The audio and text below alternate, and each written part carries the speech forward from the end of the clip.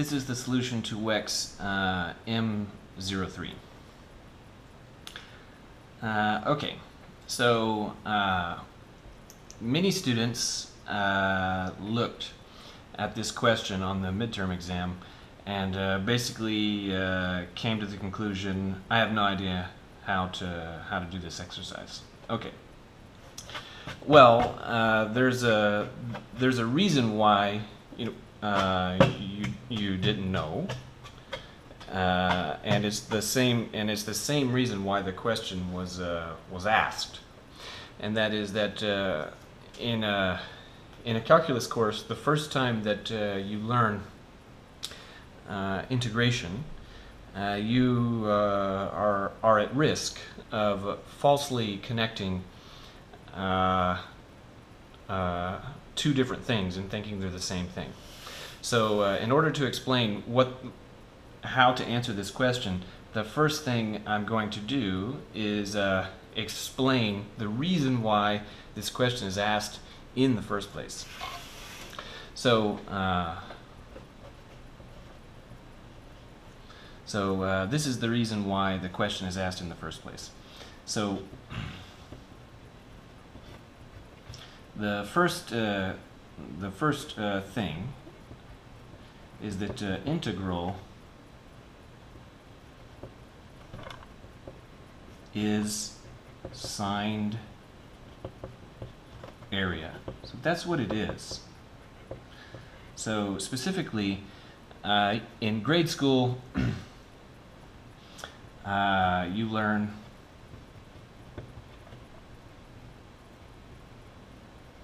how to find areas of things, so like areas of rectangles, triangles, circles,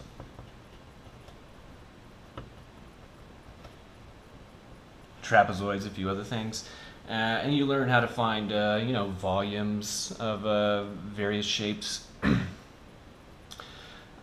So that's what you do in grade school, but in calculus,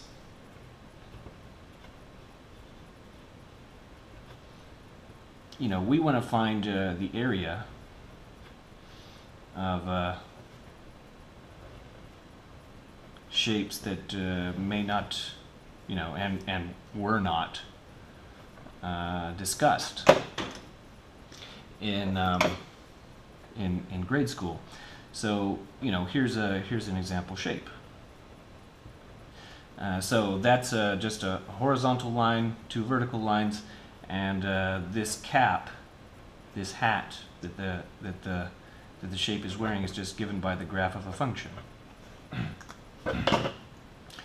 So this area here, the area of that shape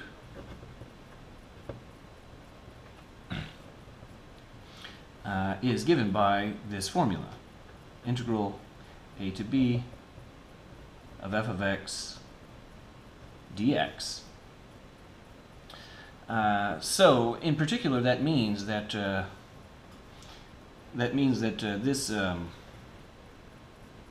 this definition is more general than what you learned in grade school. So in particular, if this is the circle of radius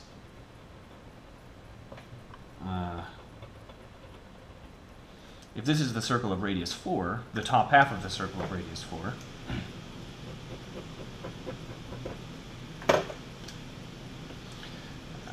so square root of 4 squared minus x squared, the top half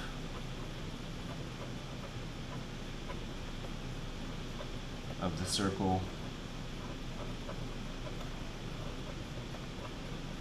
of radius 4. Well, that means that this leftmost point is -4 and this rightmost point is +4.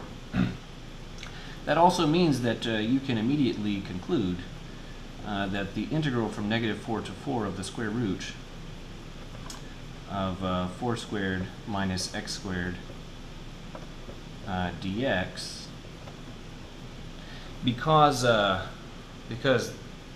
that identification that integral is this area, that's telling you that, well, you just take the formula for the circle of radius 4, which you learned in grade school. So that would be pi radius squared, and then divide by 2. So that's the answer to this. So like no further consideration or calculation is necessary to just jump to the end, because integral is signed area. Now, these two pictures, notice that the graph, the red, stays above the x-axis, and as a result, you know, we haven't really seen the signed area, signedness. So just to remind you of that, you know, the way the integral works. So a to b, so something like this. So here's some nice looking shape there. So if this is y is f of x, and this is the x-axis, meaning that the graph has a positive height here and negative height there and positive height there, that means that this shape kind of has like 3 pieces. Like that. And the way the integral works is that these 2 pieces, their area will be accounted for positively, and this piece, its area will be accounted for negatively. Now the reason why is because if you consider this right there, so I'm gonna do the calculus eyeball and have a real close look at that right there. So from the calculus point of view, that's like a very, very thin rectangle. And when you're looking at it, you first follow the first axis. Okay. So now that, because that is a right arrow, and it's also in agreement with the orientation of the x-axis, that's a positive. And then from there, we go up to meet the curve. So we go up like that, and make a little rectangle. And that means that this, with the rule that you first follow the first axis and then the second, that means that we make a swirl that looks like this. And that's the orientation of the underlying space. So as a result, because this agrees with that, they're both counterclockwise, that means that this rectangle is accounted positively. Whereas if we look at this one, again with the calculus eyeball, so look at it very closely,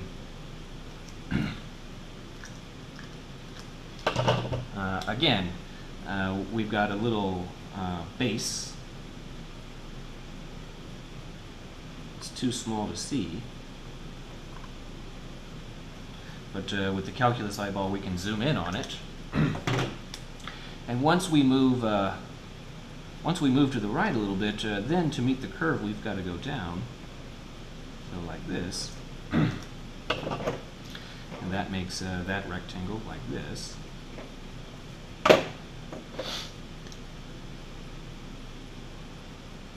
And so the orientation of this rectangle is clockwise. Now, the orientation of the underlying space is counterclockwise, which means that this rectangle has an area, but it is accounted negatively. So that's what the integral is saying. So in particular, you know, we've got the in rectangle, and you can just look at the notes for this. We've written this 100 times. The in rectangle estimate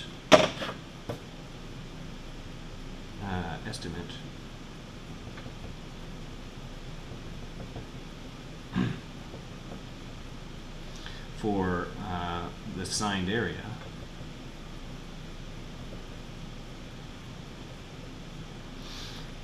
that is the summation from I is 1 to n of f of ci delta x. And what that's saying is that every one of these terms, so every one of them,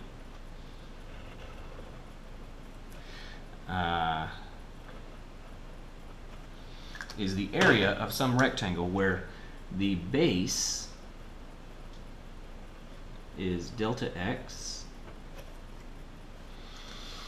and then the height is f of ci.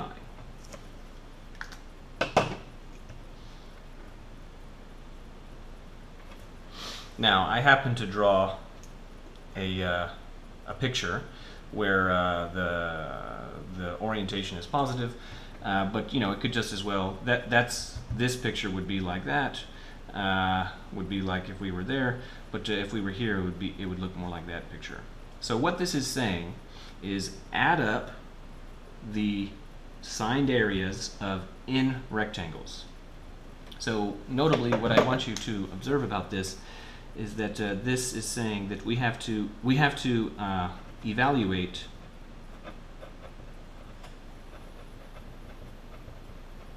in order to construct this, we have to evaluate function little f n times.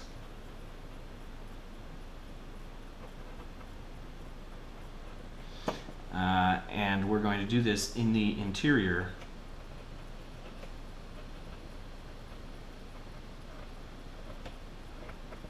of the interval a to b.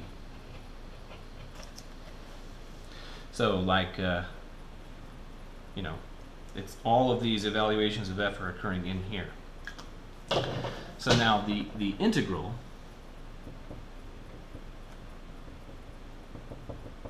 that is to say the exact value of the signed area is we say, well, let's let the number of rectangles go to infinity.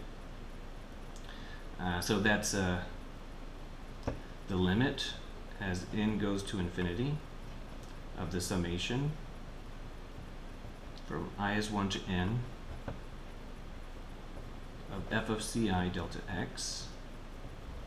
So that's saying without the limit, that's exactly this. So that's the n rectangle estimate. And then we're saying let the number of rectangles go to infinity. But do understand that's also saying the number of times we evaluate little f in the interior of a to b. So the number of evaluations is also going to infinity. So this is equal to, this is the definition of the integral.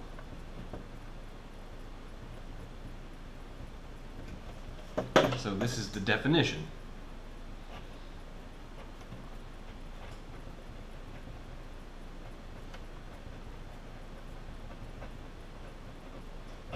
So in particular, when you write this, when that's written, it means that. Okay? This is a short way to write that. What I want you to observe about this is that this is what this represents. This represents infinitely many evaluations of little f in the interior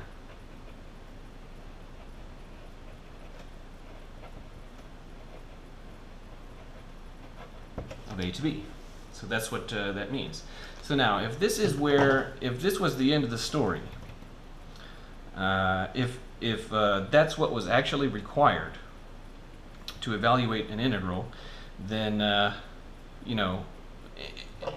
integral calculus would not, there'd be no point in having the course.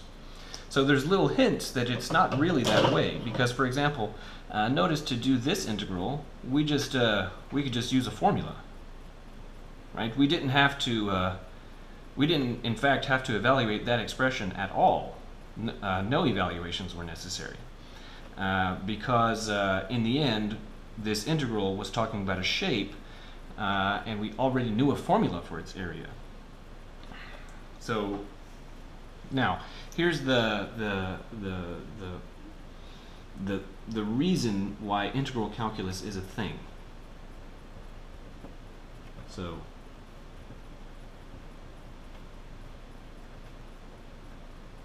the reason why integral calculus is important.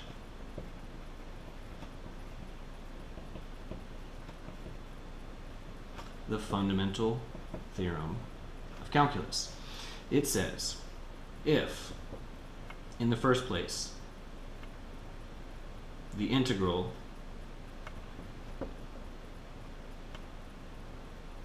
exists.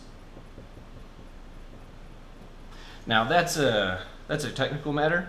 In our class, we don't really venture out into the mathematical areas where integrals don't exist. So this particular issue doesn't really come up in our class. But anytime you're making very technical points about an object, you've got to verify that that object exists, because if it doesn't exist, anything that you say about it is automatically true if the object doesn't exist. So if the integral exists, and furthermore, if you know an antiderivative,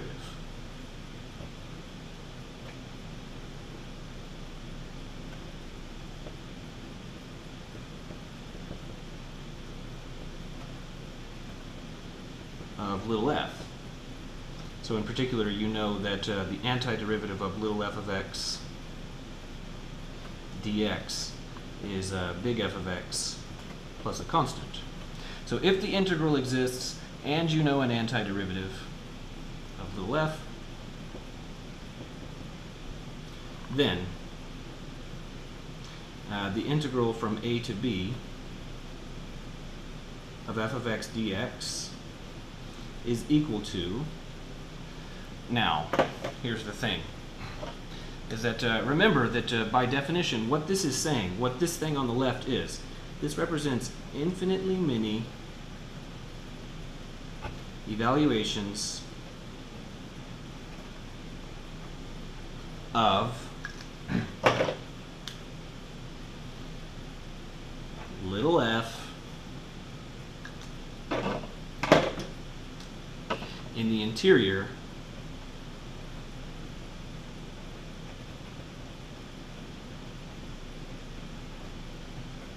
of a to b. Okay, so that's what that is. The fundamental theorem of calculus is saying that actually you don't have to do infinitely many evaluations of f. You can actually do, in the first place, instead of evaluating little f, we'll evaluate big F. And in particular, we'll do this thing called a boundary evaluation. So, that means evaluate this twice, once at the left endpoint, once at the right endpoint, and then subtract. So what this is saying is, this is saying two evaluations of, notably, you change the function being evaluated from little f to big F, and you also change the location of where the evaluations occur. So in particular, this is on the boundary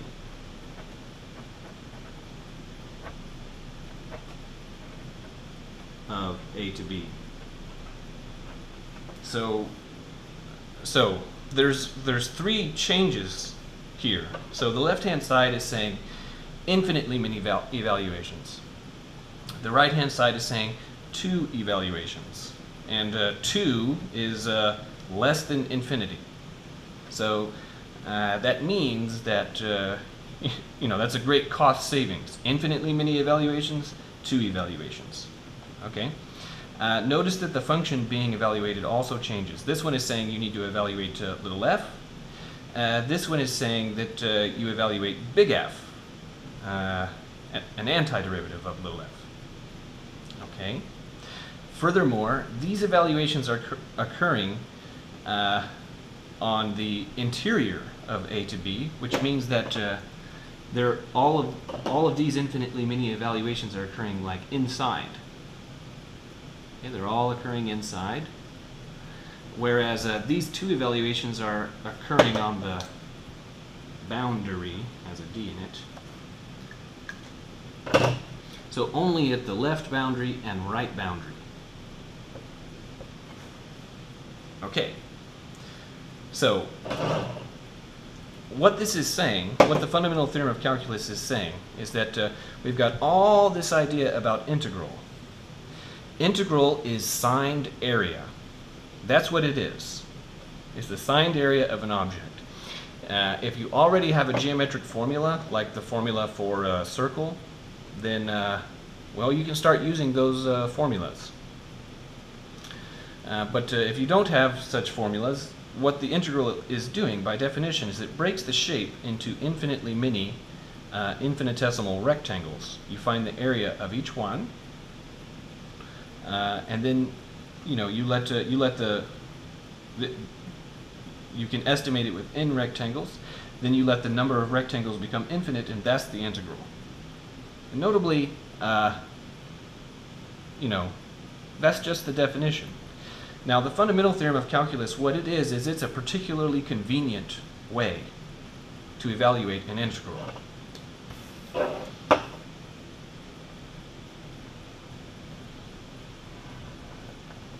So the FTC is a particularly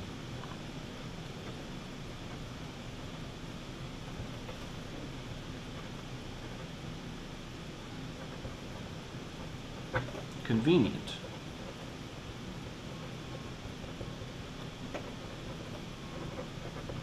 way to evaluate an integral.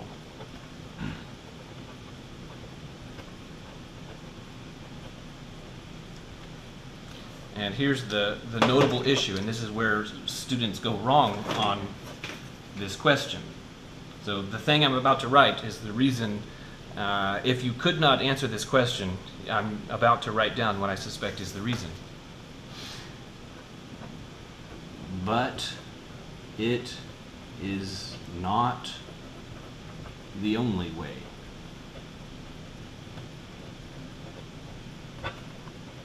So the fault that the error that students fall into is that the fundamental theorem of calculus is so powerful that it is used quite often, and the error that students seem to fall into is they think that integration and the fundamental theorem of calculus are the same thing, and they're not. So they're not the same thing. So in particular on this question, on question M03, this formula is written down only so you can understand the picture better. But in fact, on this exercise, you will not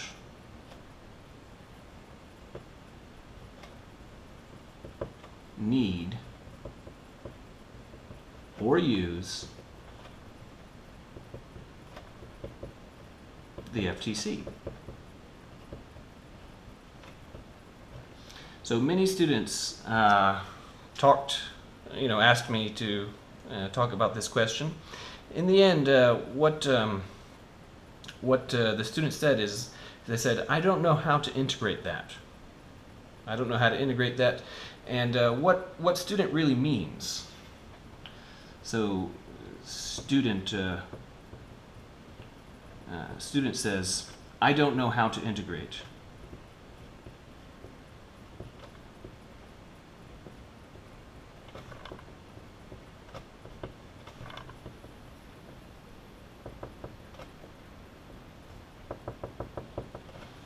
That thing there. The integral from 0 to x of square root of 4 squared minus t squared dt. Okay, that's what the students report. But the truth, or more nearly the truth, anyway, is what they mean is that what they really mean is I don't know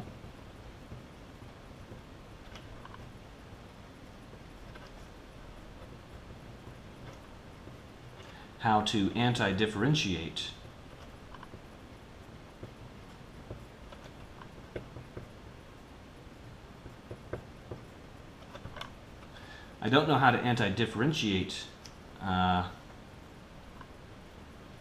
the square root of 4 squared minus t squared dt, and therefore I can't use the FTC.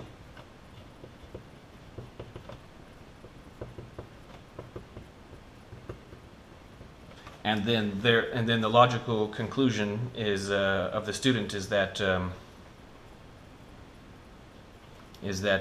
therefore they can't answer the exercise. Well, in fact, in our class we don't know how to anti-differentiate this. It's possible to do it, but you need to know some trigonometry, and trigonometry is not part of our class. So effectively, because trigonometry is not part of our class, we can't anti-differentiate it, and to that extent the student is right. They can't use the fundamental theorem of calculus. But the fact remains that you will not need or use the fundamental theorem of calculus on this exercise.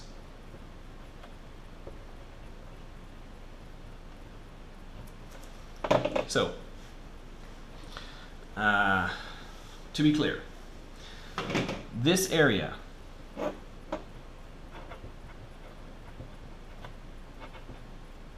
the shaded area is f evaluated at 1. That's what it looks like. And this area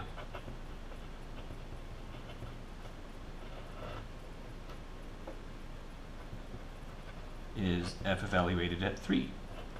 And this area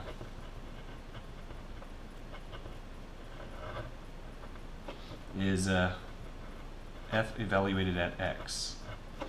So what you need to imagine is that you can grab hold of this fence post, this x, and move it back and forth. So that if we move it a little bit to the left, there'd be a little bit less area. If we move it to the right, there'd be a little more area. So this fence post can move back and forth. So what is the minimum value of this function? So notably, the permissible locations of x are between 0 and 4. So what this is saying is that what is the smallest shaded area we can get?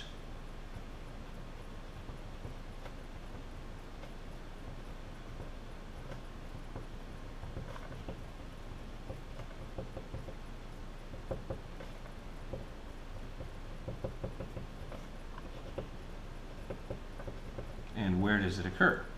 Well, if you just take this x, grab it, and pull it all the way to x is 0, which is permitted, then there's no shaded area whatsoever. All right? So at x equal to 0, the picture is looks like this.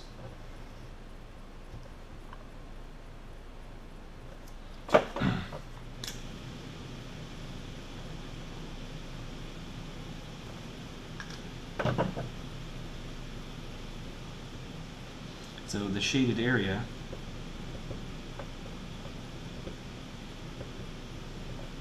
is 0.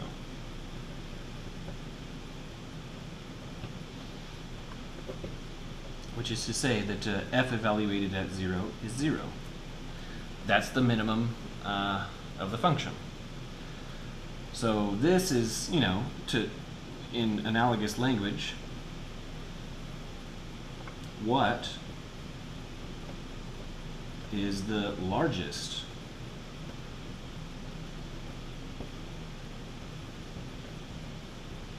possible shaded area. All right. So the largest possible shaded area is that, well, this one is when we move the x all the way to 0. So that's making the shaded area as small as possible. And then the domain says x has to be between 0 and 4, so we can move the x all the way to 4 there, because that's 4. And that's going to give the largest possible. So at x is 4, the picture looks like this.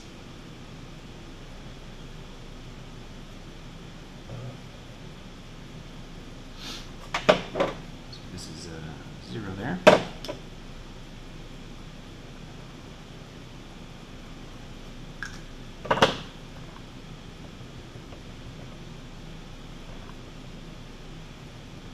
And this is all shaded.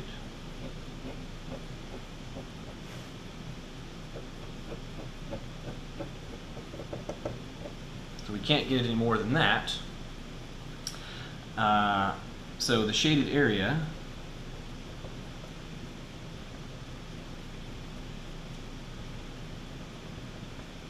is 1/4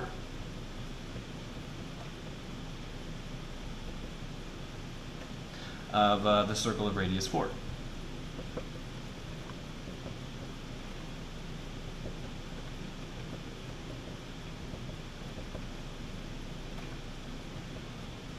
Which is to say that f evaluated at 4 should be pi r squared over 4. Well, that'd be 16 pi over 4, so that'd be 4 pi. Again, notice that the fundamental theorem of calculus was never used. The point is that the picture is telling you how the area is accumulated. If you move the x to 0, there's no area. So the area, the signed area has to be 0. If you move the x all the way to the right, like so, then that's the largest possible area, and then that is 1/4 of a shape that you and you already know a formula for the area of that shape. Good. Finally, what is the slope charge? Again, this is about decreasing and increasing. So to understand how to do this, you've got to understand what decreasing and increasing means. So decreasing means it means that an increase in the input results in a decrease of the output. That's what that's what decreasing means, and increasing is means an increase in the input results in an increase in the output. That's what increasing means. So in particular, the way that you usually look at this is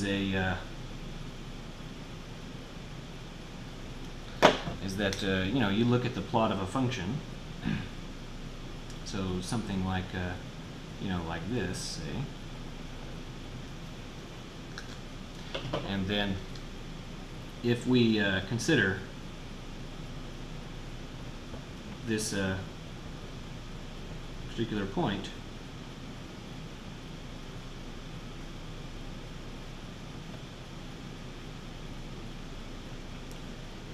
And if we make an increase in the input, so that you know, this is a small little increase in the input, that results in a decrease in the output.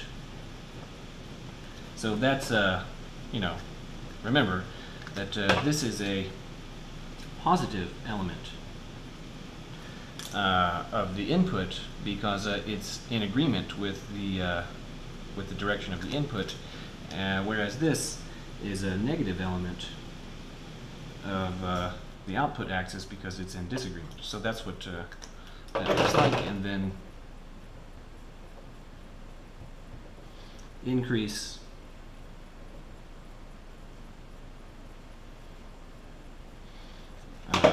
you know, the idea is like this.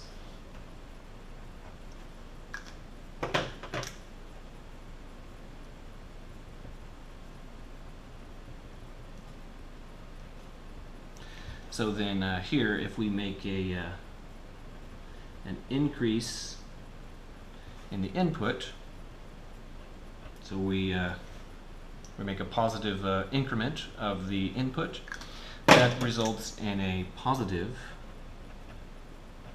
increment of the output.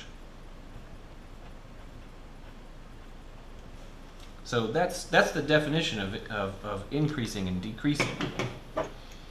So here's the idea, is that now the way that we're looking at this function, it's not drawn like this, rather it's drawn like this. So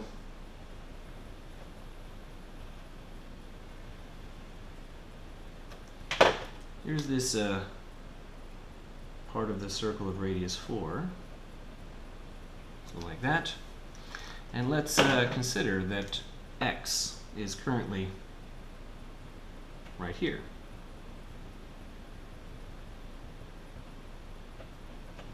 So that's x there. And this area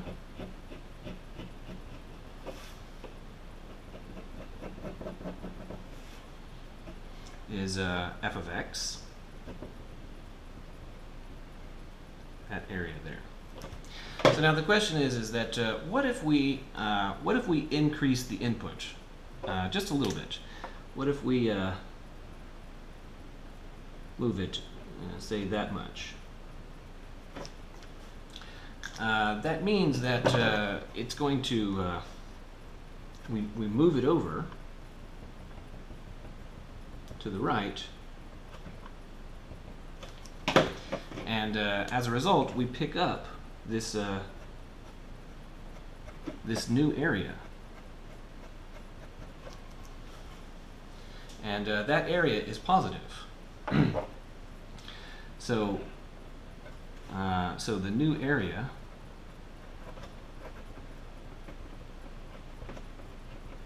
is a positive area, because, well, it's area that's accumulated above the x-axis. Therefore, f is increasing. So wherever x is, as long as it's not at the right endpoint, every time we increase x, it results in a new amount of positive area. Therefore, the slope chart looks like this. So 0 to 4, because that's the whole domain, and it's just increasing.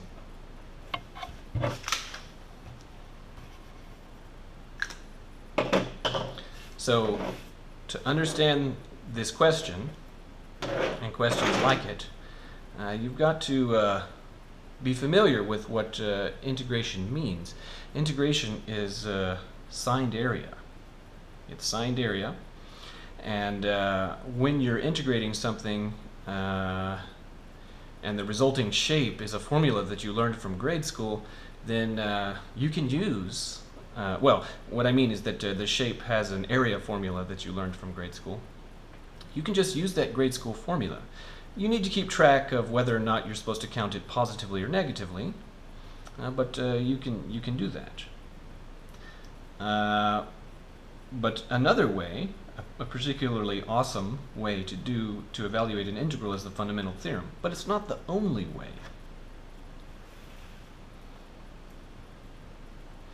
And then being comfortable with integral being signed area, that's how you navigate this kind of question.